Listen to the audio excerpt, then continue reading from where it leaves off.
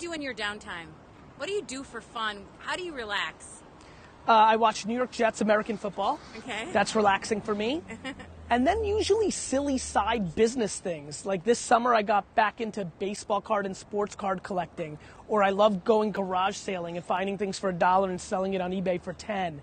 So it's really ironic. I always talk about love your process, love what you do. I always say watch what I do, not what I say. When I actually have downtime, I usually find a little small side business hustle that has nothing to do with my main world. Okay.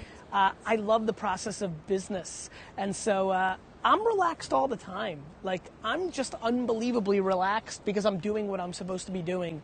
And there's a level of guilt and gratitude behind my content to try to help others live this framework because it's so delicious.